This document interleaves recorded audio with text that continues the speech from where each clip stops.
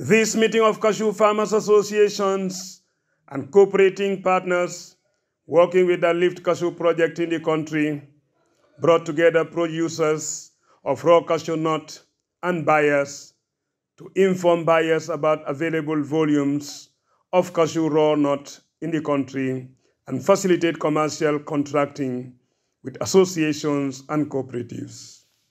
And Sumana Sise is the country rep and the M&E officer at the Shelter for Life International implementing the Lift Cashew project.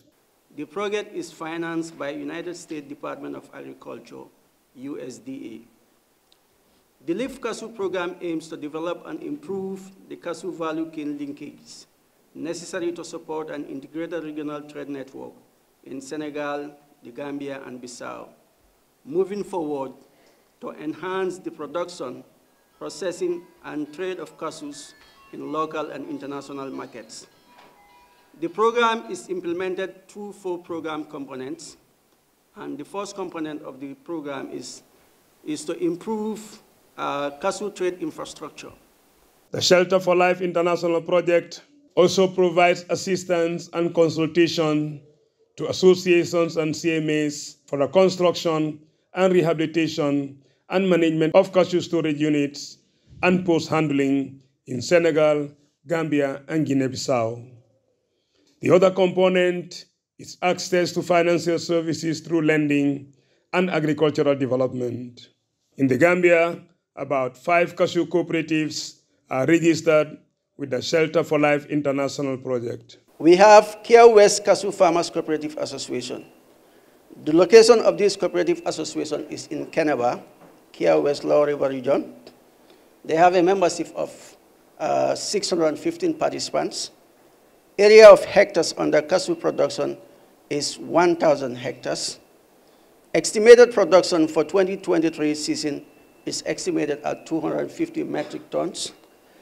And the nut count from this area is 175 to 180, and they also has an out-tone value of 53 pounds. B2B meeting or event is an annual event that we organize in this country to bring together cashew farmers, processors, and traders to discuss and develop business agreements in cashew marketing.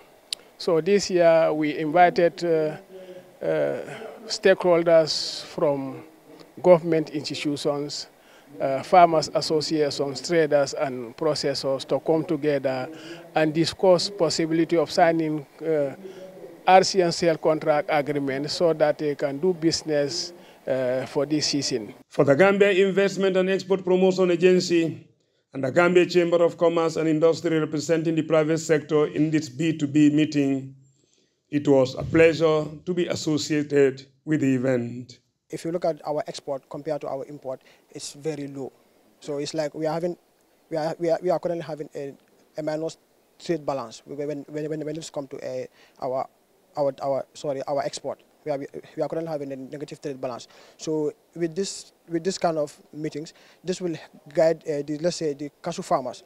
The cashew farmers, the processors. Our presence is of relevance because since Gambia as a country deem it necessary in promoting agriculture. So cashew for one, which is part of agriculture, I think it's necessary for it to be promoted. And then at the chamber level, agriculture is an angle that we don't play with.